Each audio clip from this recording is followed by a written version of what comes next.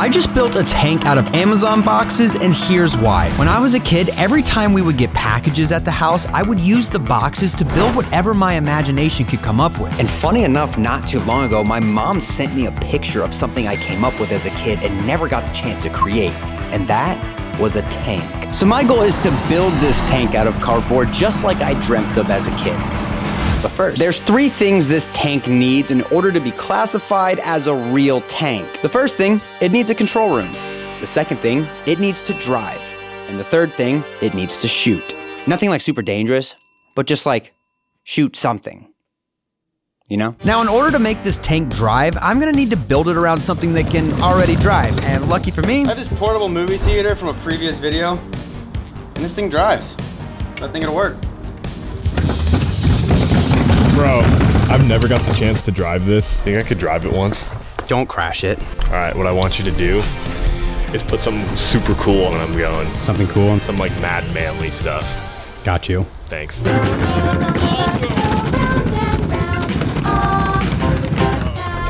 TV and chair? No! Bro, those sweat stains? I was nervous you weren't gonna let me keep the chair and TV. So we removed the TV and couch from the portable movie theater, which was thankfully easier than expected. And just 15 minutes later, it drives. And because the extra weight of the TV and couch was removed, this turned out to be way faster than we expected. This is a good idea.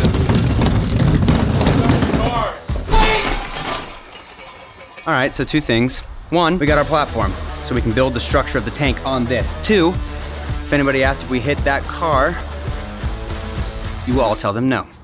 Let's get on to the next step. Now, since this tank will be made out of cardboard, we're gonna need a strong frame to support the cardboard. And after a little bit of searching through the garage, I found the perfect thing. Well, we have this old changing room. Remember when we did the toilet video? Yeah. I bet you if we take these curtains off and just lay it on its side, it would be a perfect frame. So we have like this box and we can build everything around it. Imagine if inside an actual tank is just a changing room curtain. I literally thought we'd have no use for this after we filmed that video, but we might be able to use this to help build the frame of the tank. So we took the old changing room out of the garage, threw away the curtain, and replaced the frame on the platform. And luckily, the frame fit perfectly. But if we were gonna turn this frame into a tank, we had one big problem. This would be literally the tallest tank in the world if it was this tall. So I think we're gonna try to take off some of these poles. This way we can lower this whole thing down and try to make this tank a little bit shorter to the ground. That's better, right? That gets us down like 6 inches. All right. So next thing we do is drill this into place. Yeah. All right, so the idea is to take these clamps here so we can clamp this on and attach the bars to the frame of this. You charge the batteries? No. Sick. All right, we're gonna plug these in. I'm gonna be using the F3800 as my main source of power throughout this video to participate in their 24-hour backup power challenge. So after plugging the drill battery in and grabbing a new one, Let's go drill this thing in. and just after a few minutes of drilling, All right, let's flip it over and see how it looks. You know, like inside of a tank, how they have that whole room they can go in? So this will make the perfect control room. This is where I can actually sit and steer the tank. Is it perfect? No? But it should work. So now that we had the whole frame built, it was time for the most important part, and that was the cardboard boxes. And well, luckily for me, I have a bunch of Amazon boxes from a bunch of previous videos where we bought stuff. Bro, you know how long this would have taken me as a kid to get this many boxes? Bro, you should have just came to my house. My parents hoarded like hundreds of boxes in our attic. More than this? Yeah, and now that I think about it, I think they also put a cardboard tank up there. Shut up. Just kidding. Yeah, bro, I was like, you know how much work that would have just saved us? All right, well, if we need more boxes, we know where to go. Your parents' attic. Oh, they don't still have them. I used them to build a cardboard. now the first thing I'm gonna try to build is the bottom half of the tank. This is where the wheels and the control room will be. What was that? Yo! I was just trying to get them out faster. Did you break that one? Yeah. Why? Trying to get it out faster. Now let's be real. I have absolutely no idea how I'm gonna build a tank out of cardboard boxes. So I did some research before this, but the only picture I could find was this. Yeah.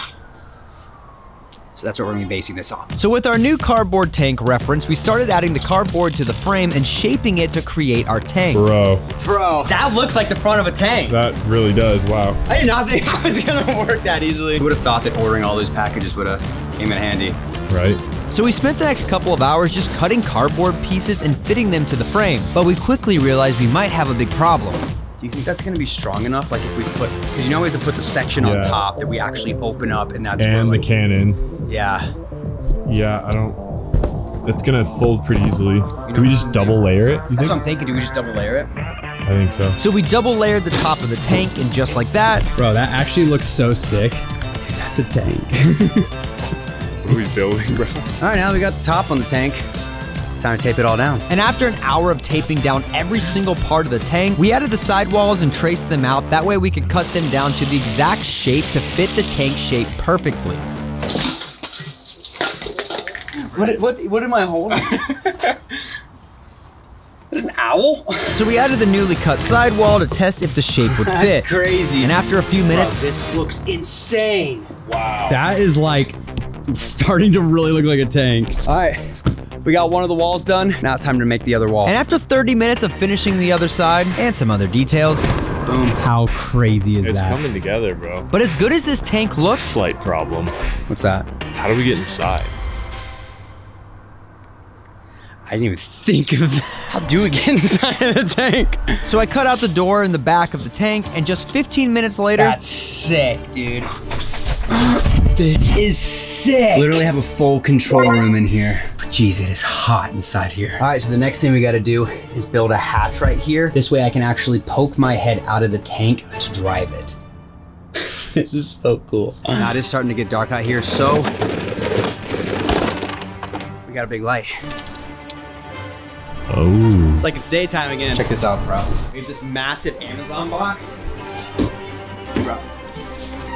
Oh, yes. And then what we'll do is we'll have like the barrel going out the front here, and then I can poke my head through this. No We'll make way. like a hatch in the top, and I'll be able to stick my head through. That's perfect. so we traced out the box and plugged in the saw, and after a couple minutes of cutting out the top of the tank, Bro, this is crazy. so we added the top Amazon box over the hole, and just like that, That's so cool. so we taped the Amazon box to the top of the tank, and just like that, This looks insane so far. I cannot wait to see it finished. Look at that, bro. The hatch is so crazy. You like the little handle I put on there? Yeah. Good first day. Alright, so we came outside this morning to look at the tank, and two things happened. One, there was dew all over the ground and everything, so it warped a lot of the boxes. And then when the sun came out and everything dried up, it pulled up a ton of the duct tape. Before we work on this anymore, we're gonna go through and reinforce all this with more duct tape. and after an hour of taping up the structure, The next thing I wanna work on is the control room. It is super dark in here. So I'm gonna add lights around the entire inside of this so it lights up like a super cool control room. It's so freaking hot in here. All right, let's do it. Now, throughout this video, I have been using the Anker Solix F3800 and its solar panels to power a lot of the tools and equipment we've been using today. And let me tell you guys, this thing has been a literal lifesaver. The Anker Solix is a long-lasting portable power station that you can use to power any device you can think of, from your phone to your power tools. And in this case, air conditioning. Oh, There's even a handle to pull it around, a light bar, and app control. You can even recharge the batteries using a portable solar panel, or you can just plug it into an outlet. With the Solix power station, you can add up to 6 extra battery packs to extend its capacity with enough battery life to power your home for a week. Anker Solix is launching their Power Outage Living Challenge, so come and join their contest. You can scan the QR code to enter the Anker Solix Power Outage Facebook group and share your outage experience, starting with when the power is off, and ending with whatever experience you had. Show off your energy, ingenuity, and win the prize. this thing is genuinely awesome. So if you're looking for a generator that you can take anywhere, make sure you check out the Anker Solix F3800, which will be linked in the top of my description. All right, all the lights you put up inside, it's time to plug it into the generator and see if they work. Yo. Crazy, right? Oh my gosh, bro. And with the lights working perfectly, it was time to add the most important part of the tank. The barrel. The only problem is I have no idea where to find giant tubes of cardboard to make the barrel. They do. Have you tried that store that sells giant tubes of cardboard? Nick, that's not a real store. See? Told you. All right, we got the tubes. This is roughly what it will look like. Wow.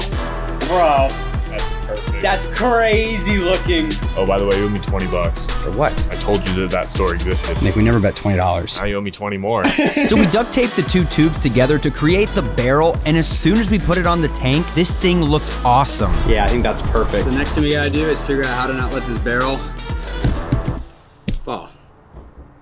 I have an idea. So I added some wire around the end of the barrel here, and it should keep this thing in place and make the barrel stand up. Nick, how's it look? Looks like a perfect barrel. Oh, bro, yeah, that's perfect. And although the barrel looked awesome, we still needed to figure out how to actually make it shoot. So I went online and did a bit of research, and I came across these things called potato cannons. These things literally launch potatoes out of a cannon. And this looks like it would work perfectly for the tank. So while I waited for the potato cannon to arrive, Nick had a genius idea. We should add wheels to the bottom of this to make it look like the wheels on a tank. Oh, that would actually be sick. Question though. What should we use for the wheels? Check this out. I found this old clock back there that would be perfect to draw a wheel out of. Imagine that's just perfect sizing. I think it might be. So we traced out the clock onto the cardboard boxes and cut out 4 circles to use as the wheels. And after 30 minutes of cutting, Bro, it looks like it's about to drive away. So we spent the rest of the night adding the wheels to the tank and a few extra things to make this tank look as realistic as possible. And after a good night's rest, it was time to see the final product. That looks insane. That looks like a real tank. All right, so there's 2 things left we need to do. 1, we need to make sure this thing can drive, and 2, we need to make it shoot. But since the potato cannon hasn't arrived yet, we're gonna work on making this thing drive. So I added the pole and handle on the mechanism it already had, and added a stool, that way I wouldn't have to squat while I was driving the tank. And just as I finished the driving console, Absolutely perfect. the potato cannon arrived. I've never used one of these before, have you? No. I'm actually so nervous right now. Hey guys, I'm gonna test this potato cannon. Right now? Yep, so here we go. So I followed the instructions and added the potato to the end of the barrel. Then I pushed it down the barrel with this stick. And then apparently you just spray some hairspray in the back. And after closing it up, it was finally time to shoot this thing. Here we go. Okay, or maybe not. Didn't work.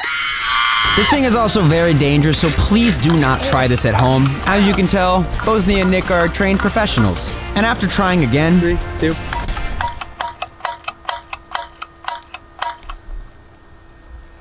Yeah, it's not working. Oh!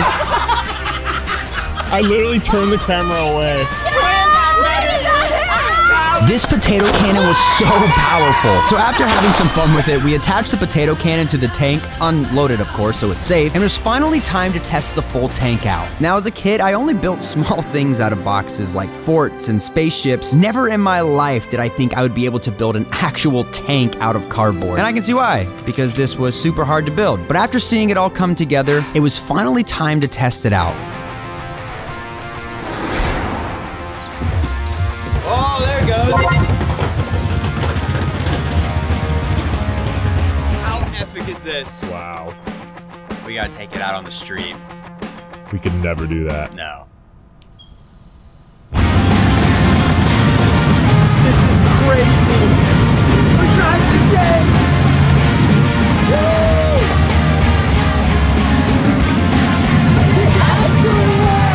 Now, as much fun as I was having driving this tank on the road, there was still one thing left I had to do. So let's see if this thing shoots. Fire in the hole. Whoa, it works! Yeah, that was awesome! And just like that, I made a tank that I can literally drive and shoot just like I dreamed of as a kid. Holy crap! Now finally, there was just one last thing I wanted to do. If you guys enjoyed this video, click here and watch another. While you do that, I'm gonna go chase down the Amazon driver with this. Bye now!